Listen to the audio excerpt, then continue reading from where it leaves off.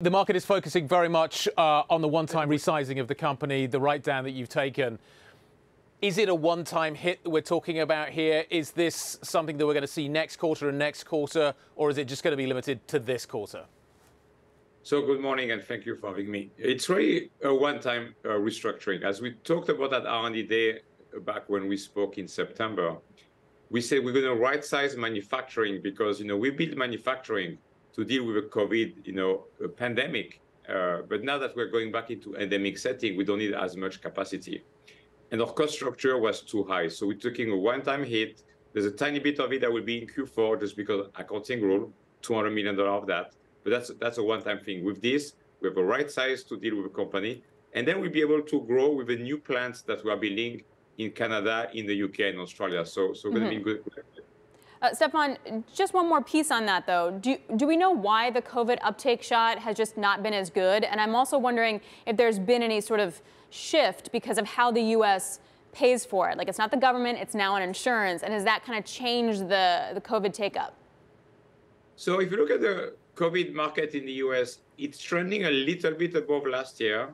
I think it's still too early to tell where it's going to finish the season, because we're hearing that there's still a lot of desire to get vaccinated in November and December. So let's see. But I don't think that it's a commercial market has changed things, because for the consumer, it's still free.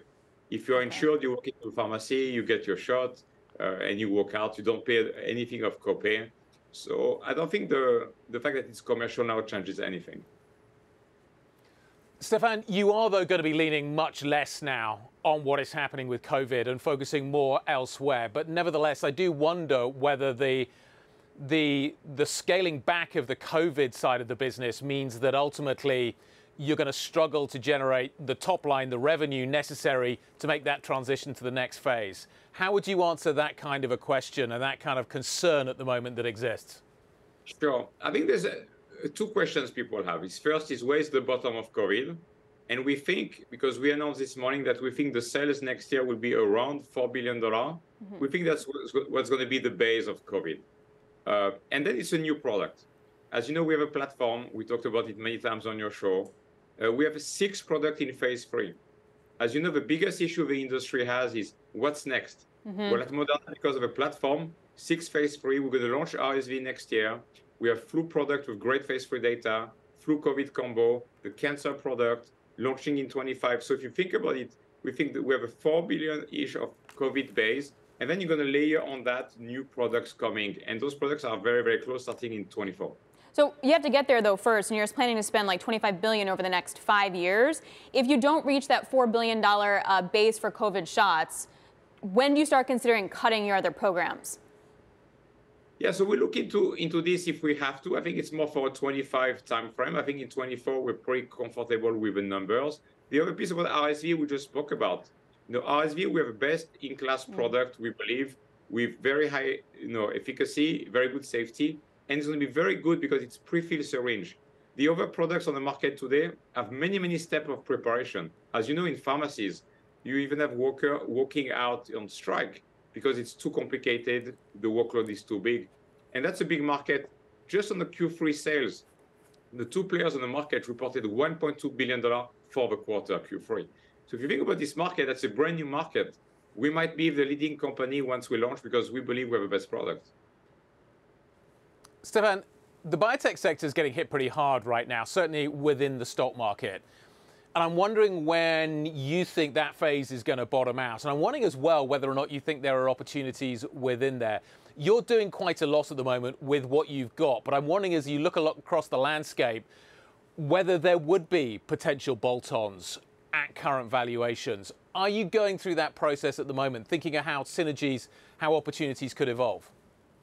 Yes, very much so. I mean, we bought a company in Japan during the Christmas break last year. We've done a couple of deals this year, a company in Germany, a company in the US.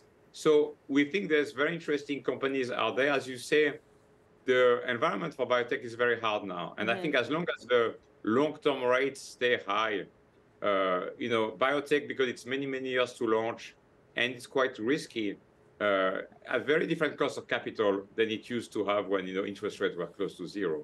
So I think that's the issue that biotech is facing as an industry. So as you say, there's some good companies.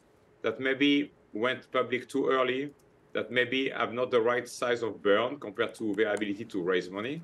So it gives a company like Moderna the ability to really size opportunity like we have done and will continue to look into. So when you're looking at those opportunities, do any of those opportunities include weight loss drugs? Like, are you in the wrong shop business here? No, actually, we are focused on infectious disease and cancer. This is the two big priority of a company, latent virus and also rare disease.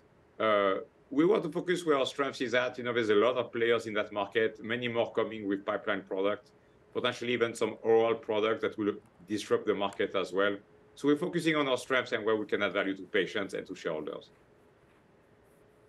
In terms of the opportunity you see in front of you, do you think there's a danger at the moment that you are almost spread too thin, that the opportunity could be more focused, that maybe actually you do need to maybe do a little less but do more in those areas? Are you convinced that your current trajectory with the areas that you're focusing on is at the right level, or do you think at some point there is going to be a win-win process here? So I think we're at the right level now. We stopped working on cardio products. We had in the past no partnership with AstraZeneca. This was stopped. We're really focusing on infectious disease because, again, the platform allows us to do a lot of products with the same science, with the same manufacturing footprint, with the same commercial team. If you think about it, COVID, RSV, flu, and those combos, we always talk to infectious disease doctors. So we think that's a very important part of a company, and we can really scale that part very well. We have now 30 programs in development, but it's always same technology, same manufacturing tools, and same commercial teams. In cancer, we partnered with Merck, as you know, with Keytruda, and so we're going to be basically partnering with one of the biggest and best oncology company to bring our technology to improve the performance of Keytruda alone. So we think that's very synergistic. We're focusing on the science, on the clinic, on manufacturing, because we know how to make mRNA pretty well at scale.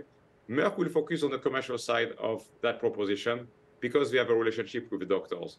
And rare disease is really a very small endeavor because it's rare genetic disease. You have hundreds or thousands of kids. We have a small dedicated team doing that. Mm-hmm. But because kids have no option, that's not a very heavy lift commercially.